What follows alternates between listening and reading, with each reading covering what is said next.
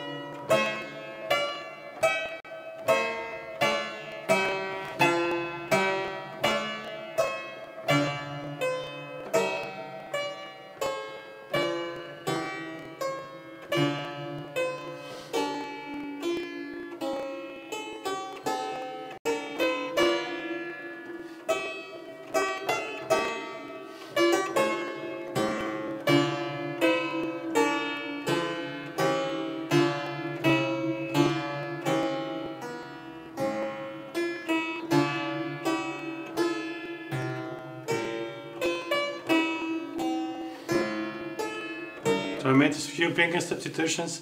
It's hard for me to read this way. I'll figure it out, guys, but I don't want to put my score in the right position because then you cannot follow the score along with me. So finger substitutions for me and Bach are problematic in a way, and I'll try to avoid that. Certainly during this practicing. It's an unbelievable theme, so melancholic.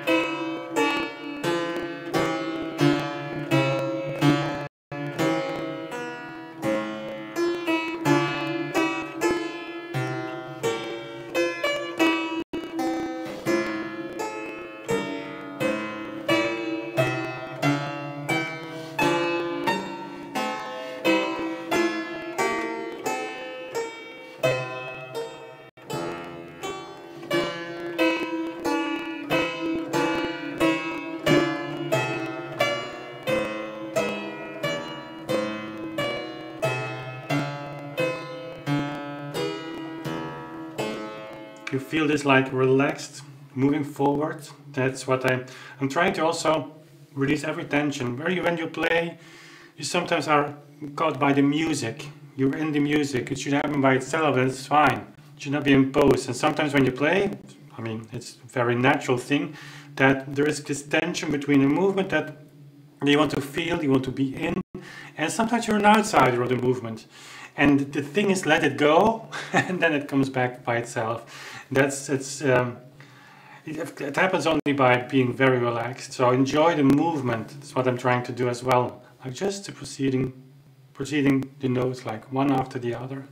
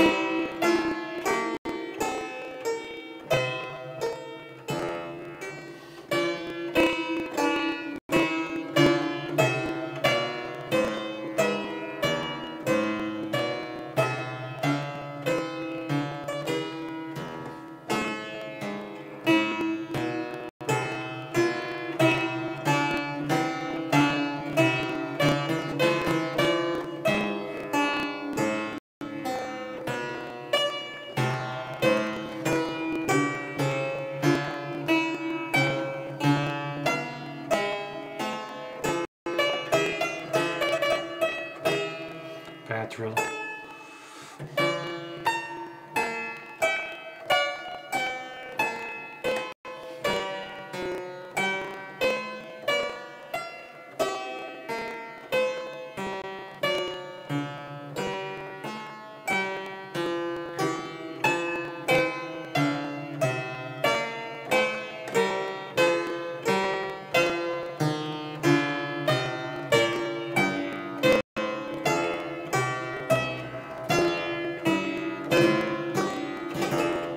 Reverse theme.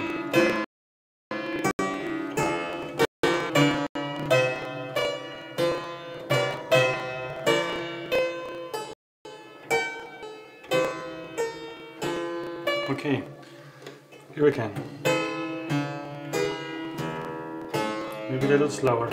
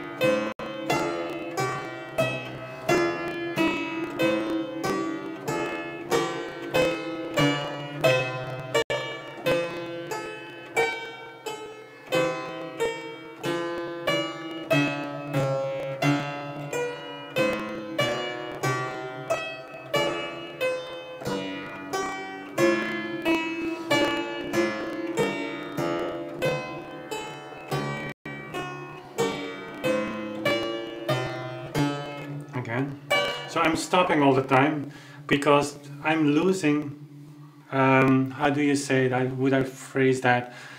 I'm losing the structure in my mind. I get distracted which is not, it's not uncommon. It's such a complex piece with all the theme entrances and then in canon and then reverse and canon.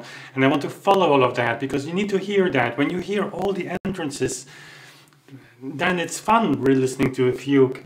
But it requires a lot of mental space, even though I know the piece. So I need to stick to that, need to stick to the structure more, and that's I'm practicing that as well. Okay, there we go again.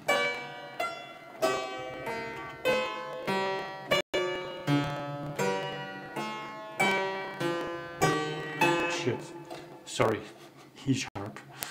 By the way, if you hear some gunfire, that's very remotely the Belgian army is practicing, it's protecting me from God knows what kind of invasion that Belgium is. I mean, I'm not going to make a political statement here, but knowing that these soldiers are shooting there with dummy bullets, you know, for what enemy. Anyways, not wanting to go there. Probably has a purpose, but that's what you hear sometimes.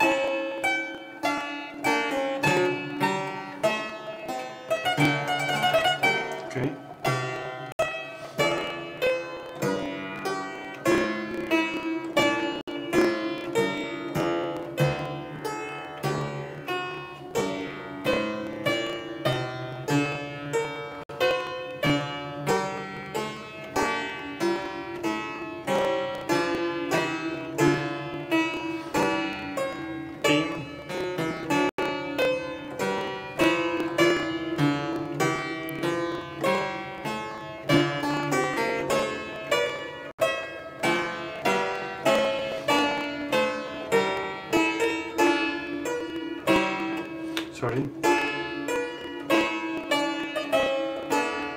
And now it's a little bit dum dum bum bum. It's getting heavy because of the fingering, not the fingering, but I want to play a little bit more legato, more cantabile. Legato in this 18th century sense, it's like always with a little bit of start of the tone, like a little bit of articulation. But on the clavichord, it's different from the organ. But anyways, I'm not digressing on that. And then you get this. I want to stick to the same note before going to the other one a little bit too long, and then every note gets heavy. And on the clavichord, it's like you're being punished immediately for that. So I'm going to go a little bit back and keep my hand not too heavy, not too light, somewhere in the middle, and release when it's necessary. Soprano, theme, middle voice, in canon.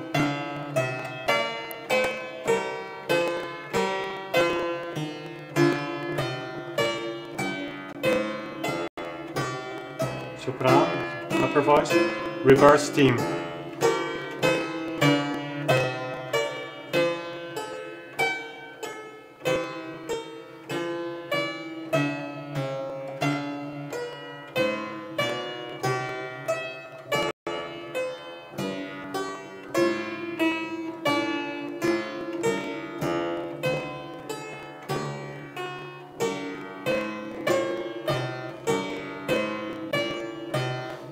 release, fourth finger. So this mistake was not because of playing a wrong note, it was just the release of the C sharp was a little bit too late, and then I couldn't prepare good enough anymore. That's how difficult the clavichord actually is if you want to play pieces like this. But it's if you manage, it's fine. You just need to. This is a critical piece, obviously.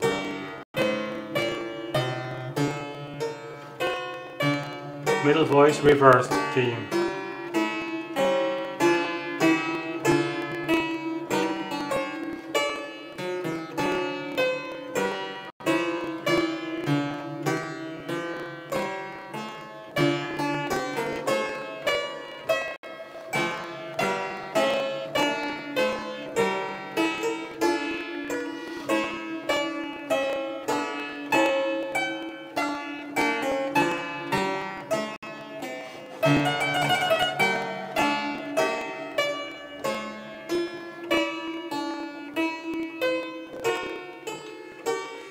Bass, soprano,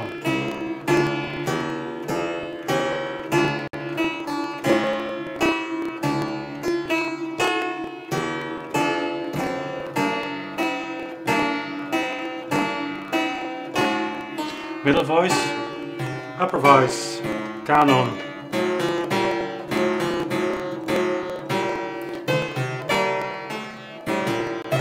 Middle voice, unbelievable here, huh? Upper voice.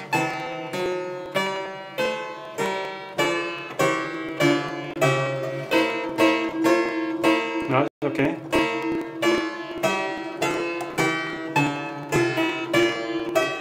Bass, middle voice, upper voice, on canon.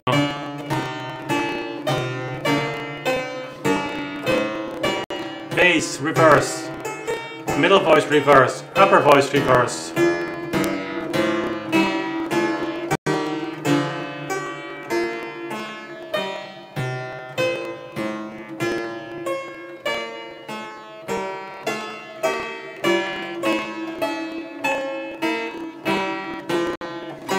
Up. Something like that. Okay.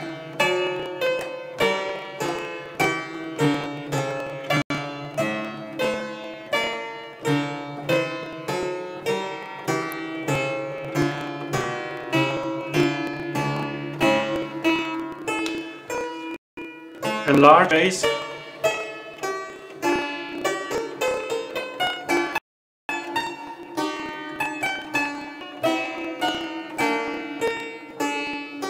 It's hard to announce all the theme entrances, but it's fascinating, eh?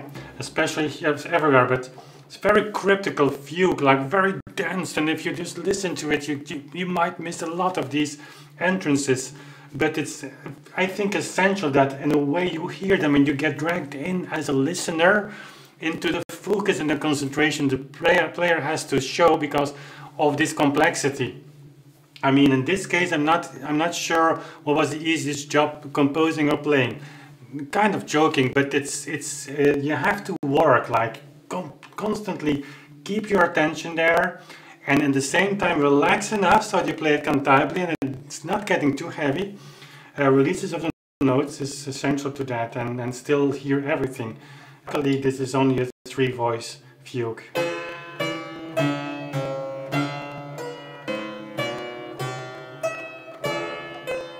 I'm here, by the way.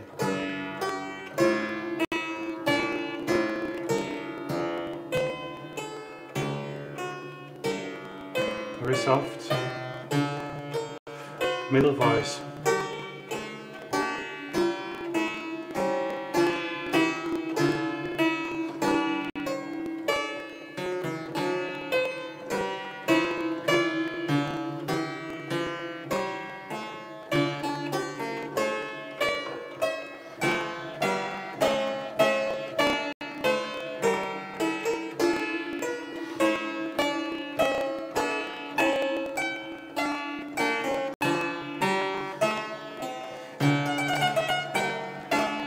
Sorry.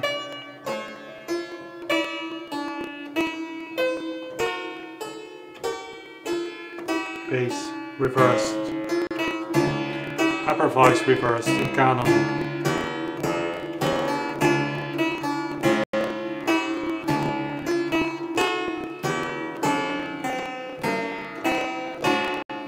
Middle voice, upper voice.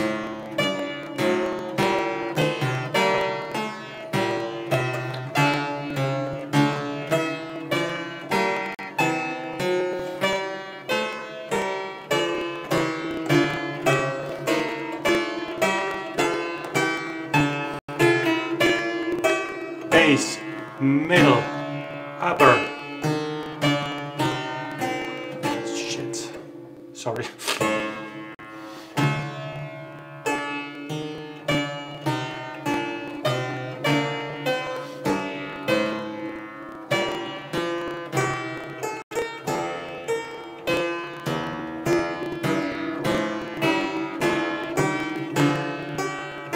Again.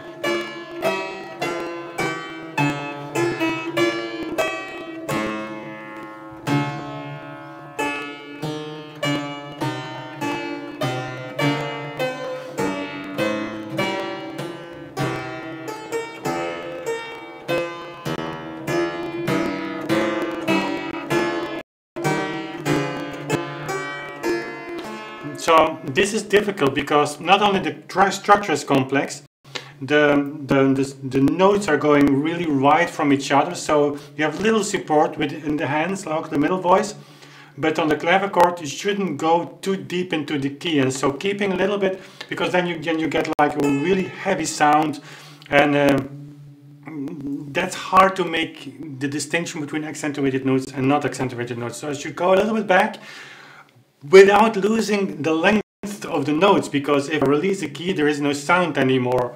So here this is really on the edge, really like in terms of difficulties. And then of course the notes, you should read the notes, that's of course a minor problem, it's just a matter of getting used to it. But all of that makes this passage here really, really complex.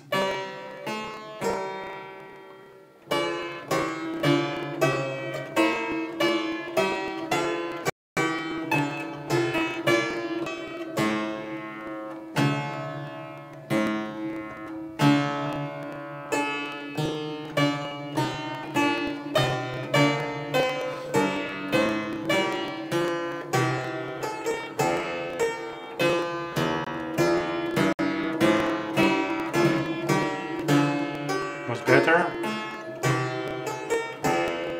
Bass now. Relax. And sometimes, I mean, when you then relax, it's so easy suddenly.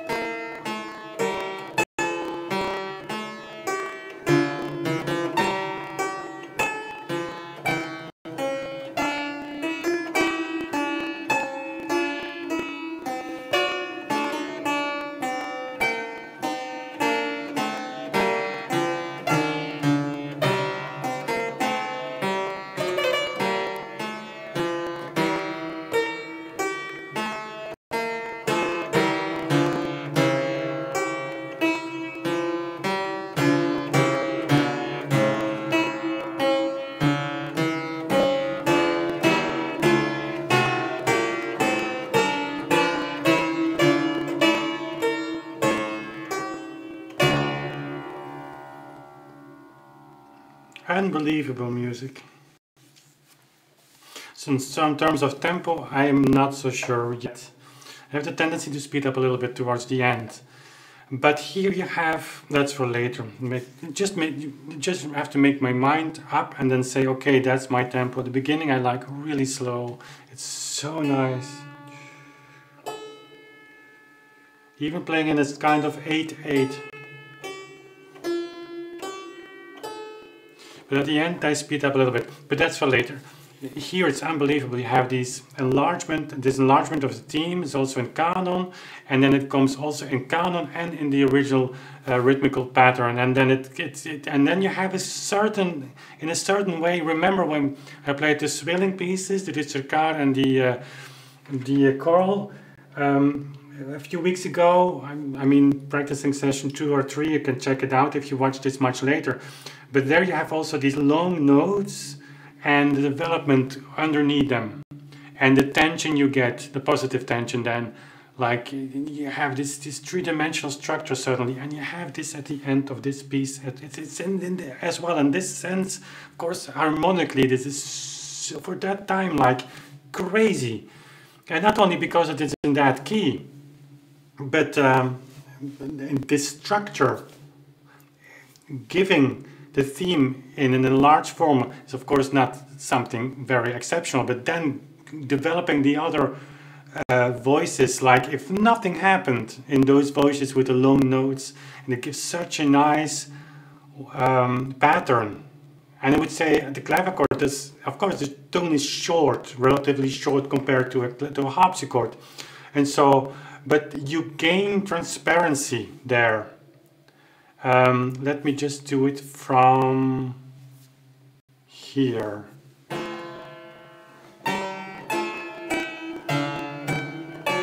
Difficult position here. So there's also with the clavichord, you need to position your fingers very well. Like here is difficult. I cannot go here with the F. I never with the E sharp. You never get this right. So I have to come here or even play 5/5.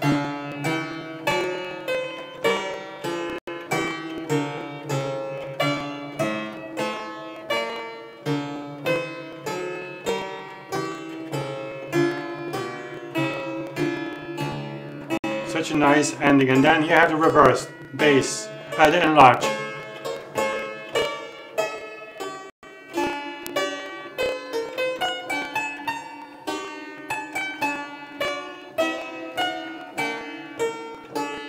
Sorry. Upper voice reversed in the original rhythm.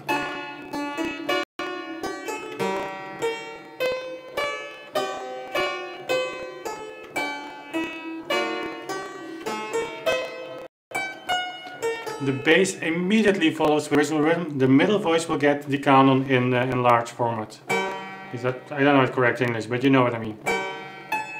There we go.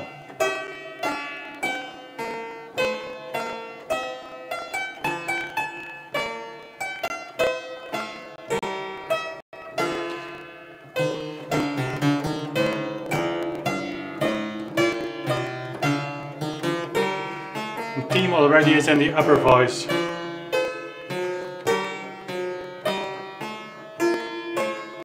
You have a kind of entrance here, double, upper voice, middle voice. And now,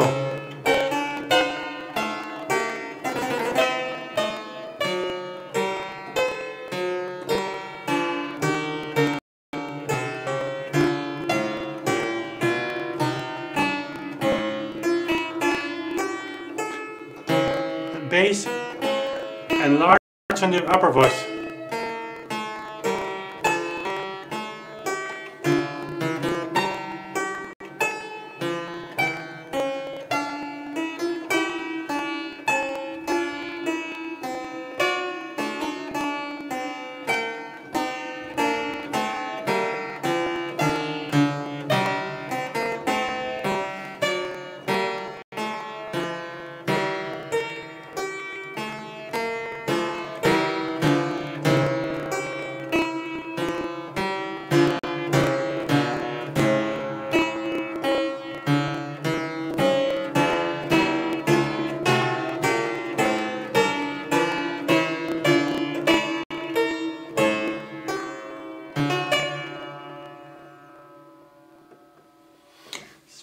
such a liberation at the end of this piece. It's unbelievable. It's really unbelievable, this piece of music. It's unbelievable.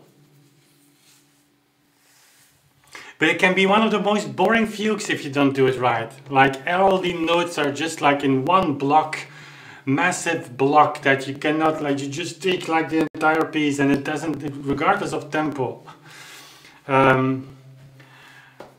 Of course, the slower you do, the more difficult it becomes, but also the more opportunities you have to just showcase it. Shall we just do it one more time? And let's see how the piece develops. I believe my tempo at the end might be a little bit too fast for the beginning. But we're going to try, and I have no idea where I will end at the end.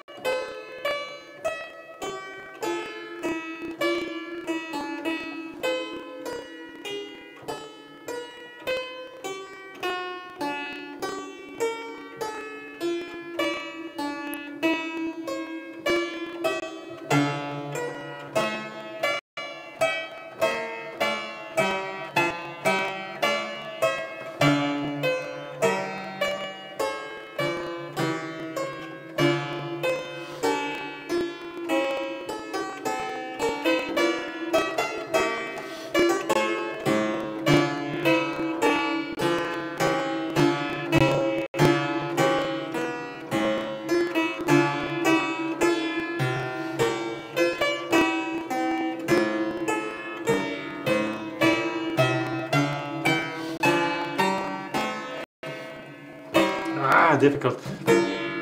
Concentration lap. There we go.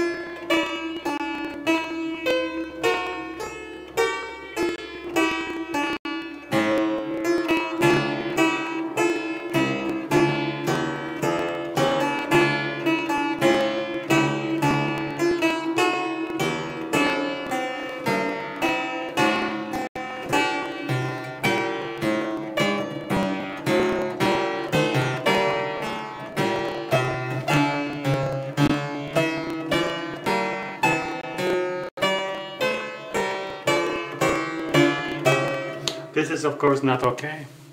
These are the spots where I think like my tempo is just too fast now. Too much on the allegro feel. But anyways, we're trying.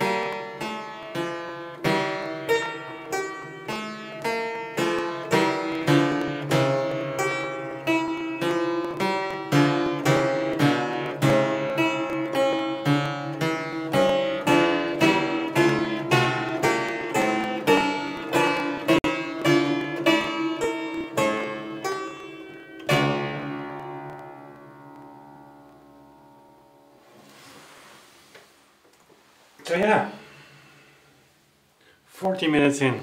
Yeah, time flies when you start playing these pieces. So this is one of the most complex, of I would say challenging pieces of the entire book. Of course, at the end you have the B minor fugue with this kind of atonal theme. It's unbelievable. That's very hard as well. And then you have the B flat minor, which is a 5-voice fugue, and I believe more an organ piece than maybe a keyboard piece. But anyways, the organ and clavichord, they have exchangeable, or I would say what works really great at the organ is maybe less at the clavichord, but vice versa. So that's a reason why I want to record it on clavichord, and definitely want to redo it on organ as well. Unbelievable music, unbelievable music.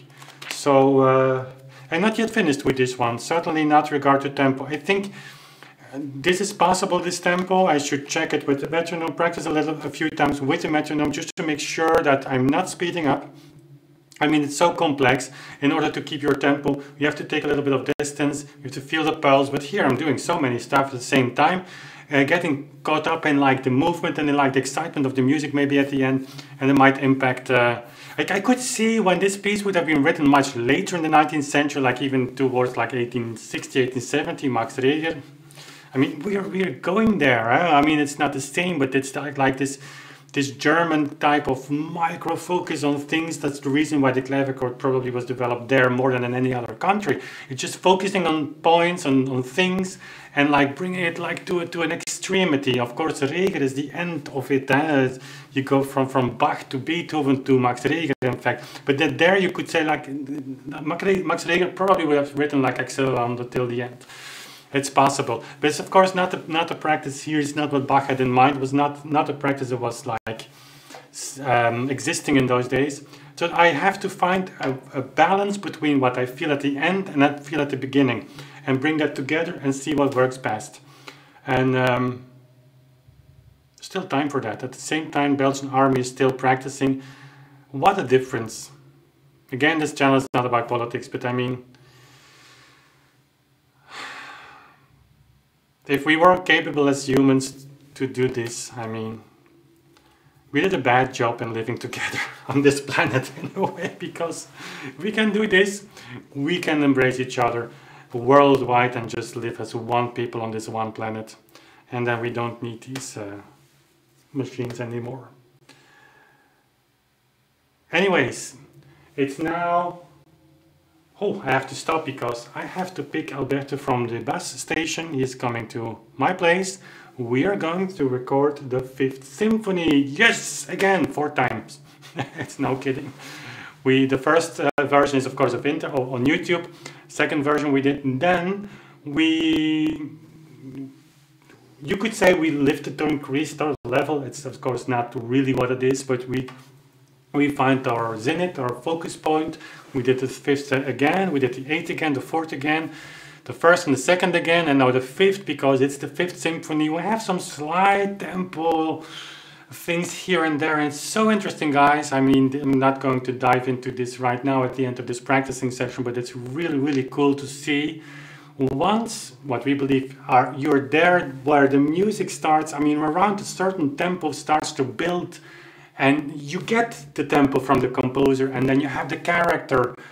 And if you listen to the recording then, and for instance, I believe in the last movement we go from 484, it's not really the Presto, it's Allegro, the 5th Symphony, 84, we go to 88, 90, and you would say like, this doesn't matter. I would say that myself, but when you listen to the result, when the reprise comes, this majestic feeling like, there is not, it's a little bit lighter suddenly, and so just a few lines on the metronome already are enough to change the piece, and now for a concert it wouldn't matter.